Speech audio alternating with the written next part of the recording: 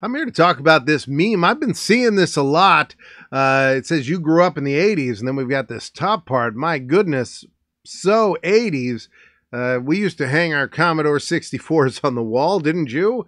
And then at the bottom, they're like, no, no, no, I actually grew up in the 80s. And they show this, and this also looks like the 80s, but I don't think any of us had the dragon from Adventure on Atari framed on the wall. That was not happening. But this bottom picture, I'm like 99.99999% sure this is a recreation. Behind me, look at this. When I bought this house, this was one of the reasons I bought this. The guy before me that owned this house, this was his office, and he sold Amway. If you know what Amway was, he sold it. He's got some coupons here in the drawer. I'm going to get them out. I'll show them to you at the end of the video. But man, I love both aesthetics. The 80s was somewhere between the two. We had the bottom half, we had the top half, we had it all. And we're going to look at the fashions of the 80s. If you like nostalgia, you're in the right place. I do a video every single day at 2 o'clock. So make sure to come back tomorrow for a brand new one. Make sure you click the thumbs up button below. Make sure you've subscribed. Have you subscribed? I need you subscribed. This is free. I used to subscribe to the Columbia Music Club. It cost me a penny, but then it cost me a lot of money. I don't know how they did that, but this free, absolutely free. Subscribe below and let's go. All right, let's see what we got here. There's a lot going on today. We are looking at 80s fashion, freezy freakies. I could not talk about 80s fashion without talking about these. These were gloves that changed depending on whether it was cold or not. So some of these pictures, Freezy Freaky still around. I thought in the 80s, it was like, my God, technology has gone into our gloves. Our gloves can change depending on whether it's warm or cold. This blew our minds. And as kids, we would get these. And what did you do with them? If you had them, if you're old like me and you were around for the 1980s, what did you do with your glove? You stuck it in the freezer. You stuck it in the freezer. I live in New Jersey. I lived in New Jersey as a kid as well. And New Jersey, we're cold. We are cold, but only for about 3 or 4 months. The rest of the time, we're not cold. So you'd get these gloves. You'd usually get them before the winter season. So you'd throw that thing in the fridge, in the freezer. You'd take it out. You'd be like, oh my God, look, it changed. This was super cool. This was super, super cool. I'm glad these are still around. I love these. I might buy a new pair. I might have to do this. These are great. Here's another look at one. And again, I mean, look at that. The guy appears. This could be a new glove. Like this glove may not have existed when I was a kid, but I love it. Look at that. You'd wait for that lady to appear. Look at it. She's hot too. Look at her. She's very 80s style, just going down that mountain. I love her. I love that woman. I love that woman on that glove. I love snow. You wouldn't know it. If it's warm, you'd be like, that guy doesn't love snow. He just says he is snow, which is not, he's not Snow. Snow is the guy who sung Informer. That's not him. But when that heart appears, you'd be like, wow, that guy loves snow. He loves the guy who sings Informer. Do you guys remember that? Informer. Licky boom boom now. This was it though. This was how it worked. This is as 80s of font as there has ever existed. But the way they worked was when they got cold, things changed. And that red color, that seems to be the color that would appear, and you'd get that on your glove. All right. I've talked to people that have said, oh, I lived through the 80s. There was no neon. We didn't have neon. Everything's neon when people talk about the 80s. This is what I remember being neon. I remember laces. I remember neon laces. I had neon laces. I remember people being like, do they glow in the dark? And we were like, well, no, they don't. And they were like, whoa, the volume on your shoes is so bright. This I very much remember. I also remember Michael Jackson. Now, I'm going to talk about dressing like Michael Jackson. I have a younger friend who's in his 20s. And we were talking about Michael Jackson recently. And he was like, did you like Michael Jackson? And I was like, I dressed like Michael Jackson. He was like, really? And I was like, we all We all kind of dressed like Michael Jackson.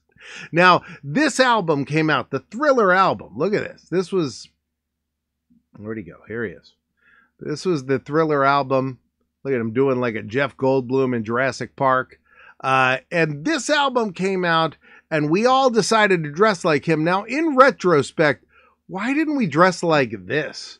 This would have been like reasonable. We should have dressed. I want to dress like this today.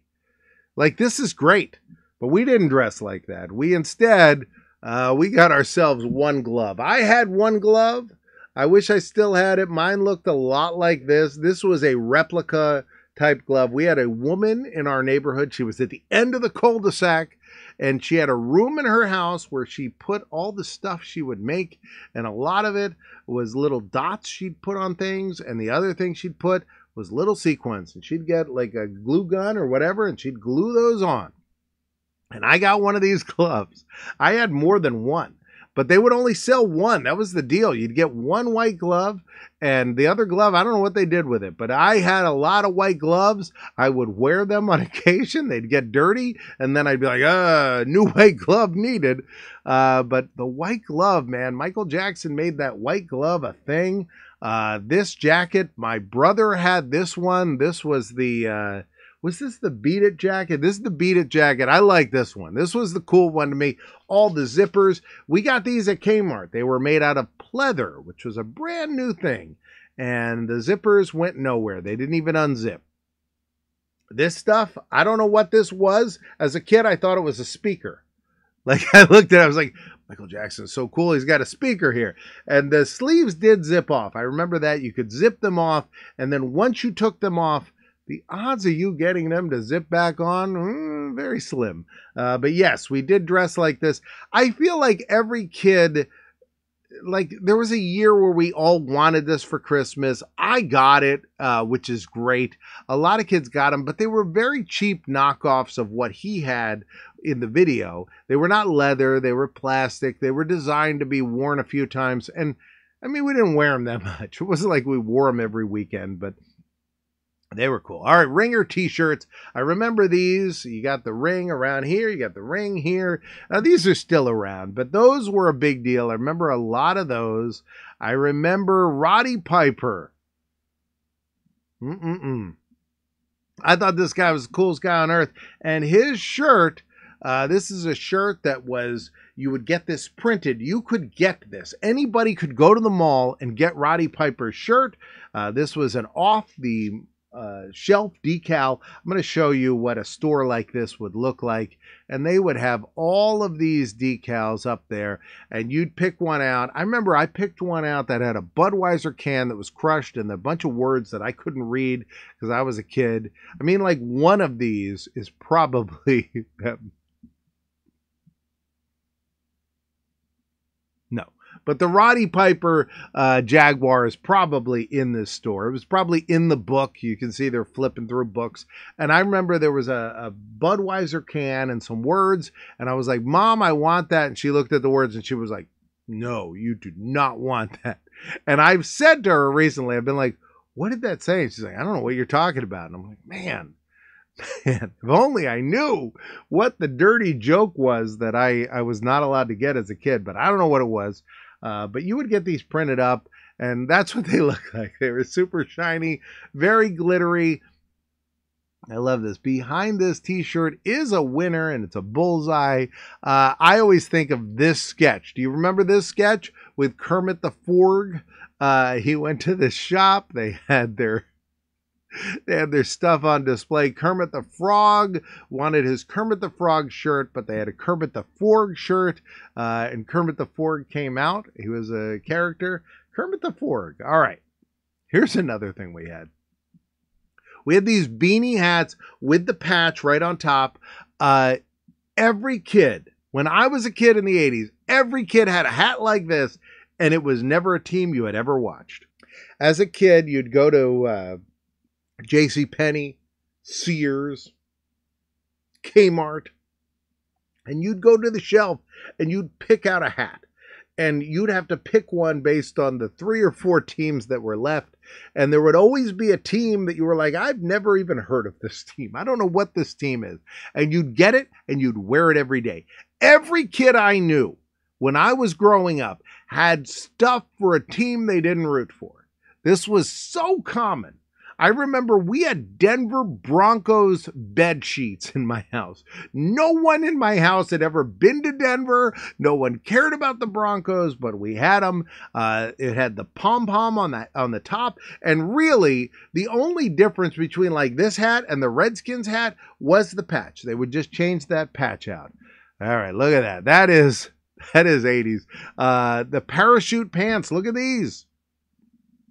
Look at those. And that is that wall, which again, I got one. That's a real one. This isn't like a fake thing behind me. It's real. But the parachute pants, man, I had these and they had zippers and you could put things in them. Unlike the Michael Jackson jacket, you could put things in there and it would get lost forever. But yeah, man, that was a thing. The tie, I remember this. I had a tie that was yellow, bright yellow, that was like this, made out of a woven cloth. And it stopped short at the bottom, just stopped. And I thought that was cool. The other thing I thought was cool was a very skinny tie. I knew somebody that had one of these, a skinny music note tie. The thinner the tie, you wanted a tie so small. For a while, we had those bolo ties. They were real big. Look at that. Here's the thing about this. So the thought is, hey, we didn't dress like this. And then the other thought is, oh, we always dress like this. The truth is, we all had these clothes, right? We had Hobie shirts that were these bright colors. We had crazy pants. We had acid wash jeans. We had skateboards. But we didn't always wear it all together. So these kids, that's the day they got it. Then it kind of went into the drawer and it got mixed in with other stuff. We did have a lot of cool sneakers, a lot of sneakers that are worth a lot of money today. Adidas was big. Nike, not so big. We had a lot of Adidas. Adidas was huge. Also, Puma. We had Puma, man. Puma was rolling. And then the other one, Pony. I remember Pony was big. And then Nike got the Jordan thing, the Air Jordan, and then it became the big one. But that was it, man, for a while. All right, look at this. Let's see what this says here. What are these kids saying? What's the point of being a kid if you can't dress like one? And there's Birdie, the early bird from McDonald's in the McDonald's McKids collection. We needed that. We like your style, Pooh. We don't think your style is Pooh at all. We like it. Look at the underoos. I remember underoos. I don't remember posing with my sister like this. I can tell you that didn't happen. But I do remember underoos. I don't remember the shirts. I know they existed. I never had them, but we did have underoos. I remember I had some Incredible Hulk underoos. I thought they were super cool. This image to me represents my childhood. This like almost cowboy shirt that this kid has here with this like blue that he's like grabbing his belt buckle. That I remember exactly that hairstyle too. The kid next to him also, and the kid next to him, all three of those were in the drawer. So if you remember this image, going back, here we go. If you imagine this image, and then, no, this image. That was all in our drawer. So they'd get mixed and matched. You know, you'd have some of this, some of that. Little of each. Here you go. You get your pajamas. I do remember getting pajamas with different characters. I definitely loved that.